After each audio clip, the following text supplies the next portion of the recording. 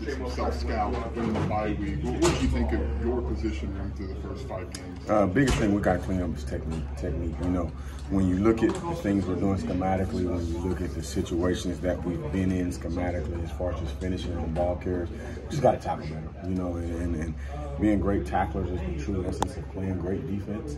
And we've tackled well in some situations, and we haven't tackled well in some situations. So the focus coming off the bye week has been technique, hand placement, proper eyes, and then just finishing on the ball carrier with the right leverage and being violent and tackling and playing well in space. Obviously, Ryan's a guy we saw a lot through the first 5 weeks. What would you think of his first 5 weeks? What's he giving you guys? He just got to continue to get better. You know, the things we've been asking him to do, he's done. The things that we've been asking him to do, there has been some inconsistencies. The beauty of it as we look at the first 5 games we played is the level of accurate execution versus non-accurate execution. We've done things right way more than we've done things wrong, but there's still a high level that we expect to play at that we just got to continue to press towards. James has kind of got the big club. How have you seen guys adapt to having that? I mean, it's hard to adapt to playing with one hand at times, you know. But he's doing well. He's doing well. He plays fast. He's physical. You know, it's not the most ideal situation for him, but it's just, you know, it's the cards he's been dealt right now, and he's going to continue to persevere through. Does that affect your rotations, just knowing that it's kind of a difficult task to go out there? No, I have all the faith in the world in all of our guys, and the guys that we've given certain roles to. They have those roles because we know they can do them and do them effectively, and so I've been pleased with that. I mean, I've seen lots of ask of Dylan. Just what would you kind of say about how he's played through the first third of the season? You know, Rosie's a guy that has high expectations of himself. You know, we have high expectations of him. There will never be a time with any of our guys where we will be like, okay, he's doing everything great. Like the room for growth and improvement will always be there. Dylan Rosiak is for sure one of the leaders on our defense, and so what we expect of him is just going to continue to increase every week. Coach, we want to talk about how last week was important for guys that hadn't got a ton of game reps. Who in your room did you maybe see take advantage of, maybe getting a little extra? Man, you know, a lot of our younger players, you know, when you look at guys like Easton Baker, or when you look at guys like TJ Griffin, when you take guys that travel with us like Malachi Hood, guys in that realm that even though they travel, still haven't gotten as many game reps, that whole week was dedicated strictly for them. You know, Luke Zarzan took advantage of a lot of those opportunities last week. Like I said, again, I mentioned TJ Griffin, more important.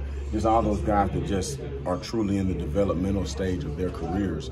That's what that week was geared towards. And how much can that pay off, maybe still this season, or just even in the future for just those guys? I've been very fortunate, very blessed. This is my 19th season.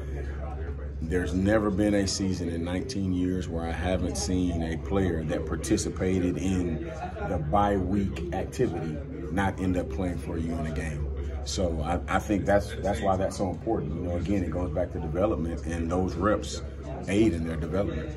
You're going to get another one of those a little bit later too. Coach Gilmore talks about, like, if he can get 2 bye weeks every year, he's going to do it. Just what's the advantage of a couple of those weeks in the season? Oh man, it's huge, especially when you look at the way ours are laid out. Just number one, again, continuing to get guys reps, getting guys who may have some bumps and some bruises, some aches and pains, getting them healed up. Just that volume of rest and opportunity for rest is priceless in this game. And like I said, all of our bye weeks are hitting at a time that, as coaches, you couldn't ask for a better schedule. And so we're going to take full advantage of that.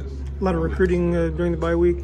What kind of reception are you getting out on the trail? And would you say the kids are taking notice of the good start to the season? Oh, yeah, absolutely. And, you know, the biggest thing with recruiting is just, I think, you know, we've had an opportunity to, it's unfortunate, but, you know, a lot of people didn't expect us to have some success in certain realms. And you know, hats off to the leader of our program, Coach B, and then our coordinators and us as assistant coaches and then our players.